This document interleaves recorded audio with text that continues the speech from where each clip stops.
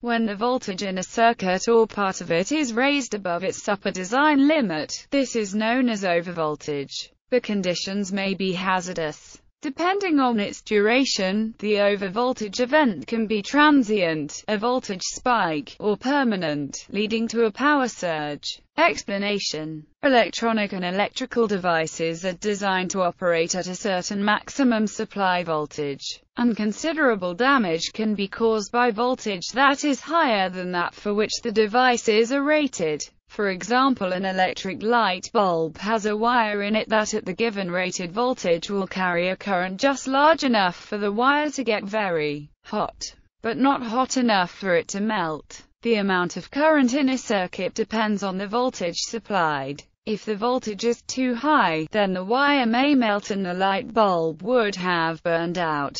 Similarly, other electrical devices may stop working, or may even burst into flames if an overvoltage is delivered to the circuit.